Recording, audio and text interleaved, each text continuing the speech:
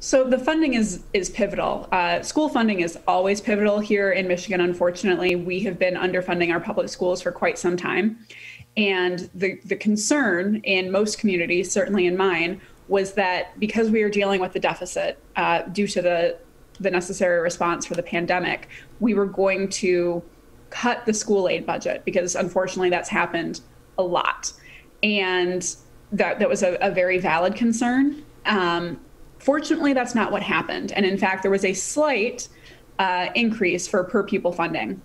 That is by no means going to save the day, but it was a very necessary increase, to say the least. So, like you said, what schools have had to do in response to this and make sure that they're able to educate these students in a safe manner and, to keep everyone healthy, staff and students alike, costs money.